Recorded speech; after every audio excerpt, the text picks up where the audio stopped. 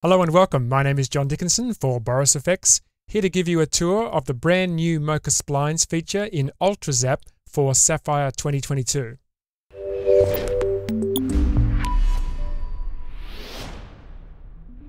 Previous versions of UltraZap allowed the importing of a native After Effects path for creating new electric effects and animated looks.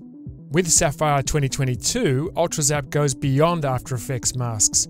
Now users can take advantage of Sapphire's built-in Mocha tools for planar tracking and spline-based roto to drive UltraZap animations.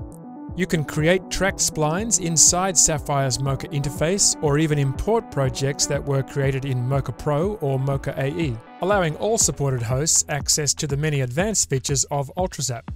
UltraZap, like many other Sapphire effects, has always been able to track positional parameters with Mocha.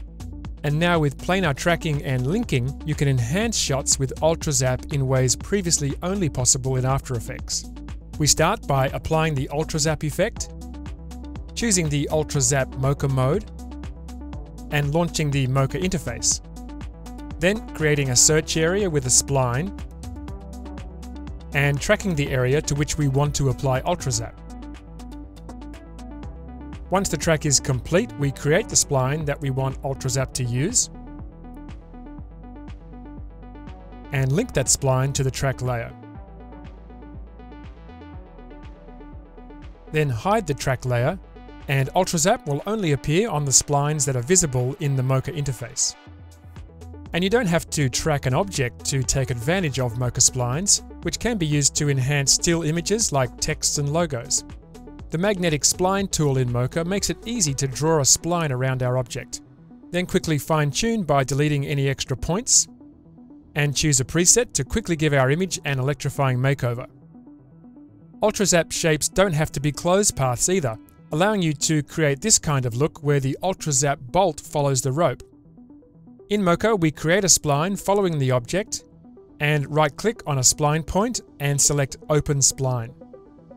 Then adjust the path to follow the target, automatically setting new keyframes. Choose a preset and customize the look.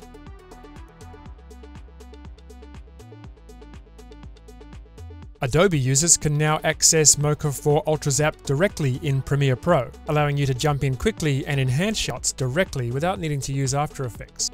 And of course, for more complex projects, Adobe After Effects users can also take advantage of this new feature. Mocha Sapphire in all supported hosts can import files created in Mocha Pro and Mocha AE. Simply export the project from Mocha Pro or Mocha AE, open that project in Mocha Sapphire, and hide all the Mocha layers except for those UltraZap will use. Then finish compositing the look using other Sapphire effects such as rays and bokeh lights. So whether you want to enhance a simple logo or create a complex VFX shot, the combination of Mocha Splines with UltraZap opens up a world of creative possibilities. So thanks for watching. To learn more about Sapphire and to download a demo, visit borisfx.com.